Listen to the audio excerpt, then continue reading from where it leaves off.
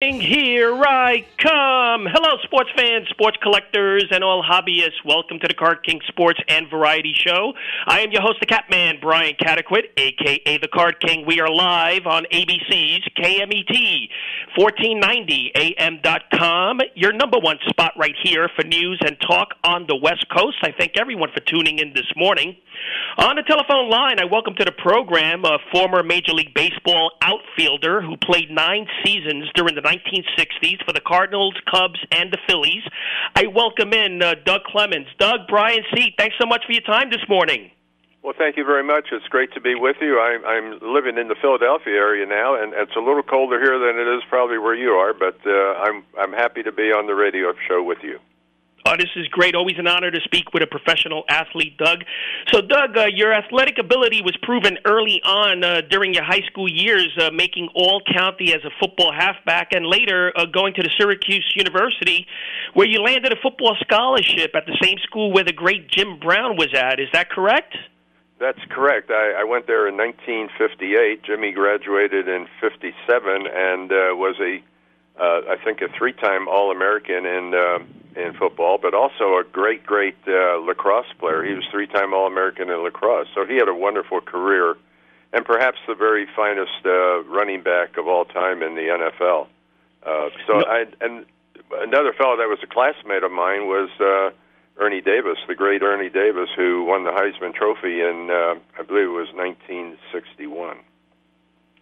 Yeah, no question about it. Now, did you ever cross paths with Jimmy Brown? I met him one time. I was being recruited, and I met Jimmy Brown in the coach's office, and the coach was the legendary Ben Schwartzwalder at that time. He took Syracuse to some of its finest years, winning the college NCAA championship against Texas in 1959, yeah. Wow. And from what I understand, football was short-lived after you had a knee injury. However, because of your baseball ability, you got to play for Syracuse in 59 and 60 on the baseball team, right?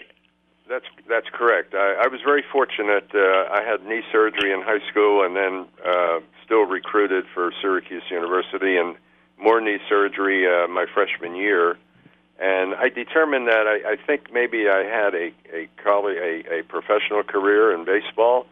So they switched my scholarship to baseball, and I played there through my junior year and then turned professional. I was playing with my college roommate, Dave Justy, who later signed with the Houston Colt 45s, and was a star for 14 or 15 years. But I ended up signing with the St. Louis Cardinals after my junior year, playing out of the Basin League in South Dakota. We're talking with Doug Clemens, who played during the 1960s for the Cardinals, Cubs, and Phillies, who's on the telephone line. Now, Doug, the summer of 1960, you signed with the Cardinals. A couple of questions. How did the Cardinals hear about you? Where exactly were you, if you recall, when you signed that contract, and your experience with all that information, part of your life? Well, I was, as would be, it was my second year of playing out in the Basin League, which is a very fast college league in South Dakota. My first year out there was in Mitchell, South Dakota, which is famous for the Corn Palace of all things. And then my second year, along with Dave Justy, my college roommate, we went and played in Watertown. Because the coach we had was a former major leaguer by the name of Joe Lutz, a big gangly first baseman for the St. Louis Browns in the old days.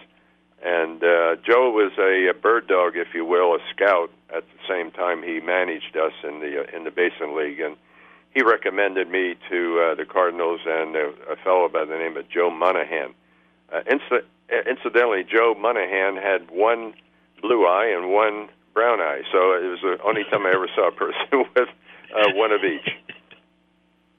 But I signed there in Watertown, South Dakota, and I had a 52 Chevy that Dave and I had driven out to South Dakota in for that year, and lo and behold, they sent me to Billings, Montana. Well, I had never been as far as as far as South Dakota before, and lo and behold, now I'm going to Billings, Montana. But it was a great time. I got out to Billings, and I was hitting 327 in the Basin League. I went out to Billings, Montana for the last about 40 games, I believe, and I hit 389. So playing every day made a big difference for me. I mean, so this is back in the summer of 1960. I mean, junior year at Syracuse, right? The Cardinals scout, was it Benny Bergman or Benny Borgman who signed you? No, it was a guy by the name of Joe Monahan. Joe Monahan. Joe Monahan was the scout that came out to watch me play, and then I had to make a very difficult decision, because I was on a full ride scholarship to Syracuse and I had one more year to go, or take the opportunity to turn professional and sign with the St. Louis Cardinals. And I also had on my record a knee issue, because I had 2 knee surgeries by then. And so I talked to my parents, and my father was my high school coach in football and baseball, and I determined that I would not only turn professional, but I would certainly go back and get my degree in the 2 fall semesters that followed. And I graduated in the fall of '62 from Syracuse. So you must have got at that time, a decent salary bonus spread over, 3-4 years during that time? Yeah, it was over a 4-year period, I believe. I got $40,000 as an incentive to turn professional. So the first thing I did, like any young guy would do, and who did not have any money growing up, I bought a new car, and I paid for my education. So those were good things. Those were positive things, and I had an enjoyable senior, which would have been my senior year at Syracuse. But I can still remember the class of '61, the team at Syracuse. They ended up 3rd in the nation. Dave Justy led them to 3rd in the nation in the College World Series. So I'm thinking, well, here I am, and I was playing in an away game in San Antonio after I had matriculated that following year to Tulsa, Oklahoma. I was playing an away game and sitting in San Antonio thinking about my old teammates, and here they were in the College World Series, and our center fielder from the Syracuse team had also signed at the same time I did. So maybe with myself and the center fielder, we might have helped them over that little hurdle, and maybe could have won the World Series, the NCAA World Series. Oh, yeah, indeed.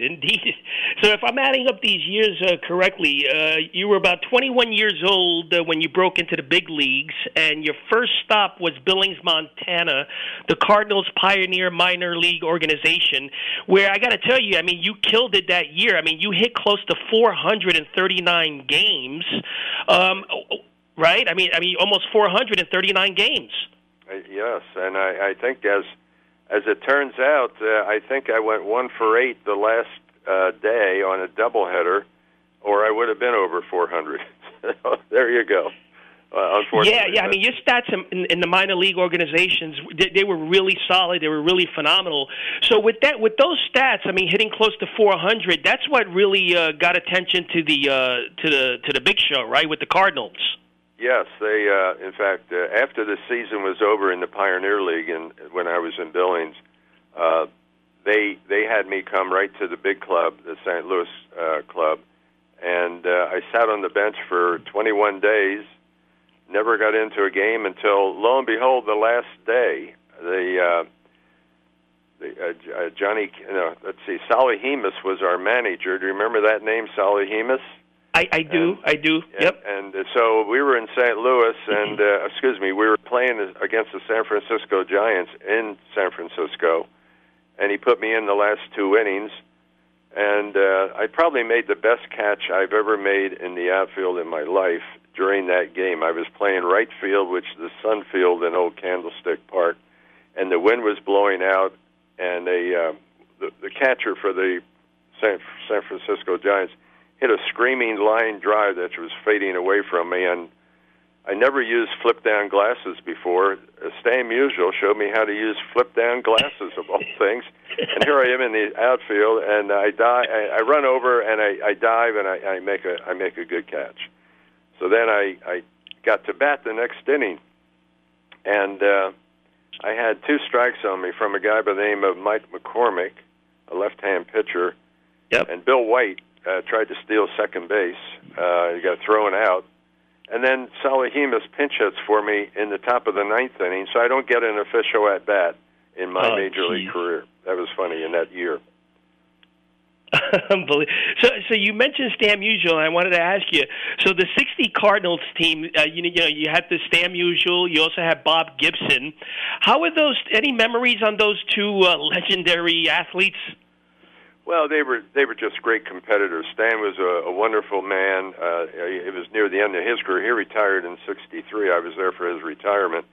And Gibson was a great competitor. Musial hit a lifetime .331. How do you do that? Oh, he was unbelievable.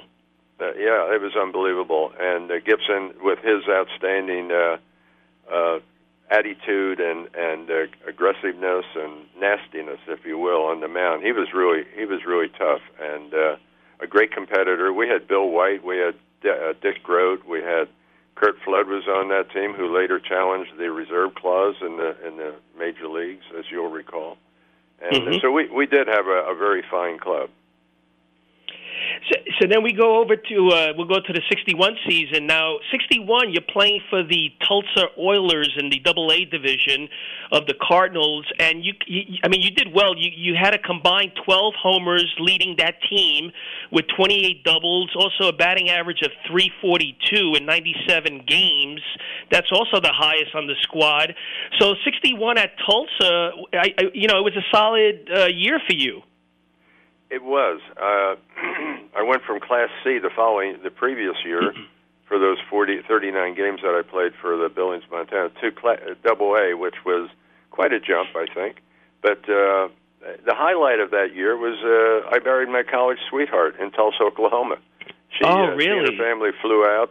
She was from Connecticut, and they flew out, and we got married before I had to play a doubleheader that night, and it was quite the wedding. The owner of our ball club gave us the reception at the Southern Hills Country Club, which is a very prominent country club in the country, and it was lovely. It was a wonderful experience and playing well. And then I got moved to Charleston, West Virginia, as you know. Wow, that's really nice. So great memories at Tulsa, no question. Now that same year, '61, you also played for the Charleston Marlins in the International League. Is that correct?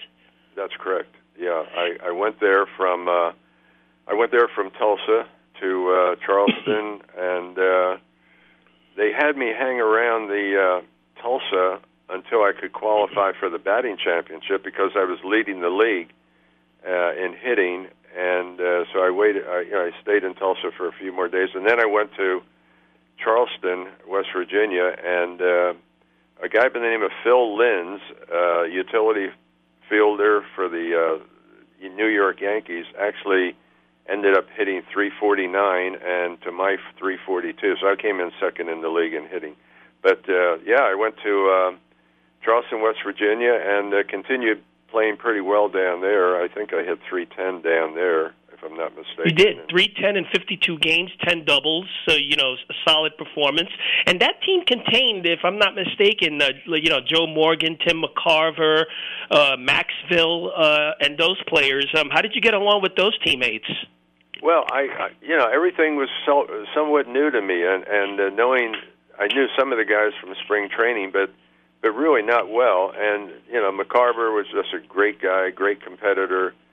Joe Morgan was a journeyman third baseman, played a little bit with the Cleveland Indians at one point, and we became very good friends. And we had John Glenn, and we had Toothpick Jones, and some real guys that were veterans, if you will. And I remember playing against not Suitcase Simpson, but a big lumbering first baseman for the Rochester Red Wings at that point.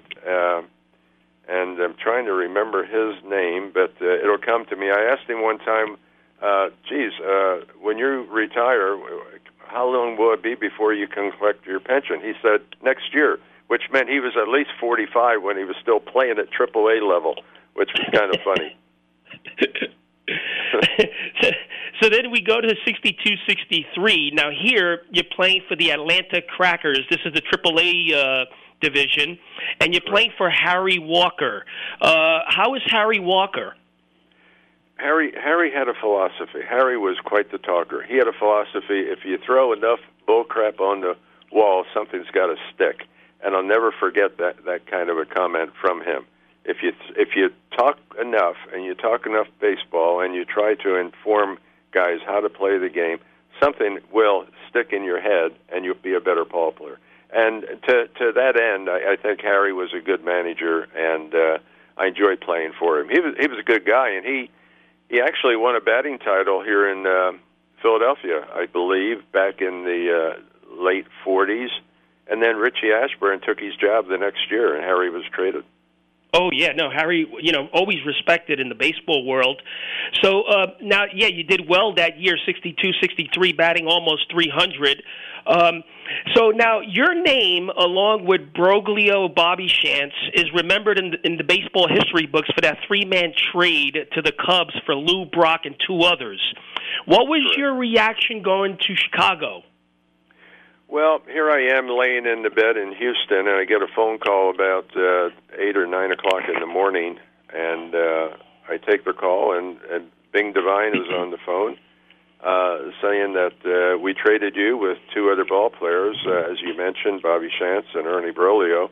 You're going to the Chicago Cubs, so pack your stuff, and we have a car waiting for you. It was a shock. I was absolutely shocked because I was traded. My understanding is I was traded at 2 o'clock in the morning on the 16th of June. Well, the trade deadline ends at 12 o'clock midnight on June 15th. So they traded me 2 hours after the deadline, along with Bobby and Ernie. And we go to Chicago. I drive with my wife. I go home to St. Louis.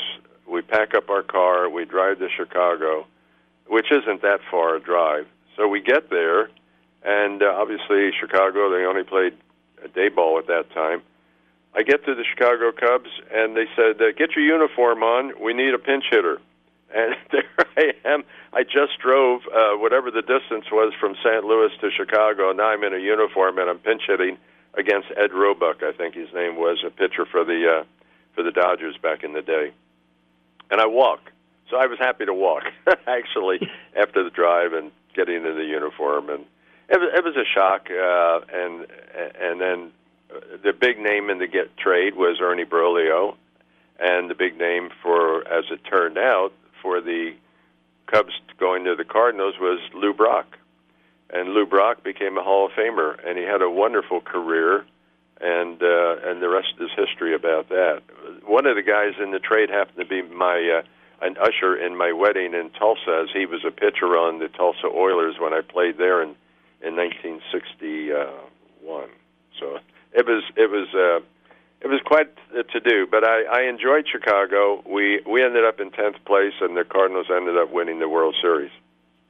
Man, but I got to tell you, Doug, I mean, you were on your way to being the Cubs, the regular right fielder, but didn't you suffer a finger injury during that time?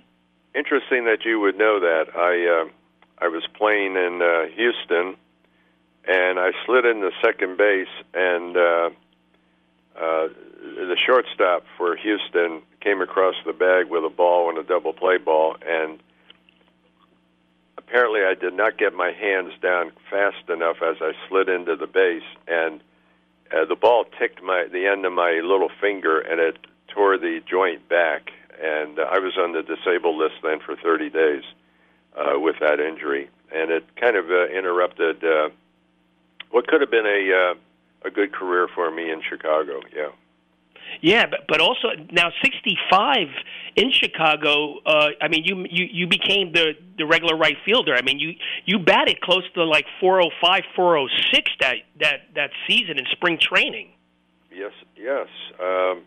That's good information, and I knew I did well in spring training, and actually as we talked here, Brian, I was the starting center fielder that year, and my first at bat was against the St. Louis Cardinals in Chicago, and the pitcher of all people was Bob Gibson.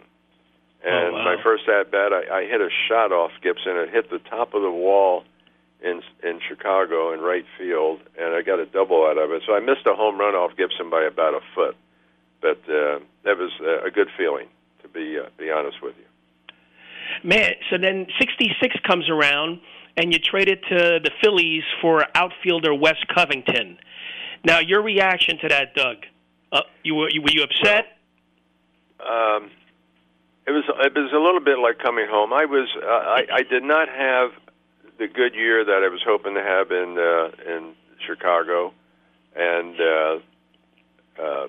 Leo DeRocher was the manager of the Chicago Cubs. He was appointed that winter, and they elected to trade me and get Wes Covington. And when you're traded as a player, you always have to think, well, somebody, maybe this team doesn't want you, but somebody else does. So I came to Philadelphia, and the manager was Gene Mock, and I was notified of that trade by John Quinn.